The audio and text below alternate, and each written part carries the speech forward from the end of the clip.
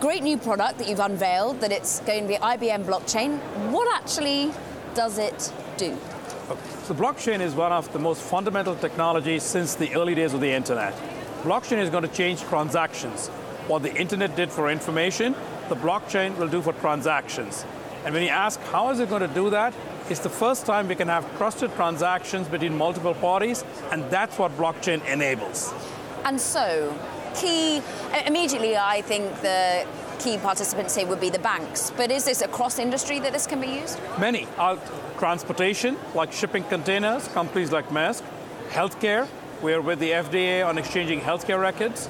In terms of transportation, healthcare, we can go to food, where you have companies like Walmart doing food safety, and of course the financials, capital markets, settlements, private equity exchanges, to name a few.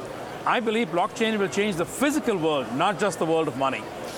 And so, is this already being sold out to clients? How much do you think this will actually drive revenue for IBM? Is there a competitor out there?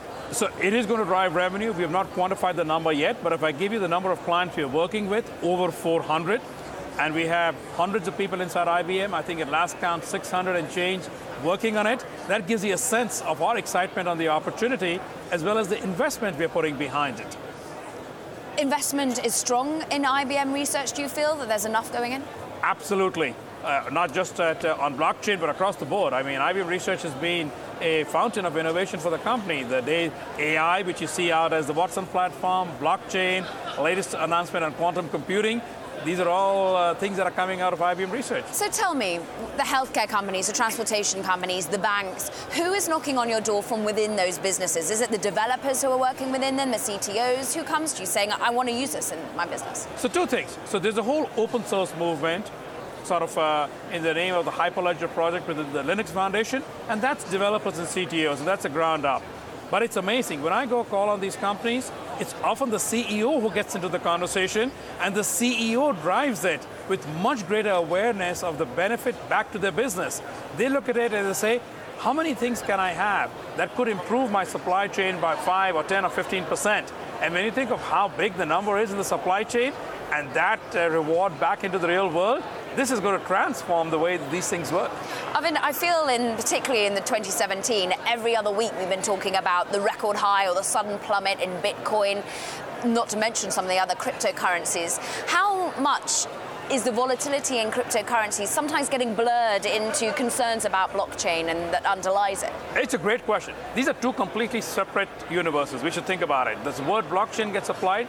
There's a world of cyber currency, Bitcoin, Ethereum, etc. They're anonymous, they do mining, and let's put them on one side. They have value, but that's not what we talk about. There's enterprise blockchain meant for business. Things like Hyperledger are a ground truth within that. These do not depend upon any anonymity, they're permissioned, meaning you know who the participants are, and they depend upon cryptography, and they can scale to the thousands of transactions per second an enterprise needs.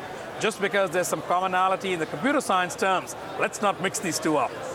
How quickly do you think you'll have people copying what you're doing? Are you first entrant into really supplying a way to use the blockchain in enterprise? Absolutely. We believe you're far and ahead leading for enterprise blockchain. That said, in any technology that's appealing, I will get competition. The way I stay ahead is by innovating and by getting more clients and by building out blockchain networks.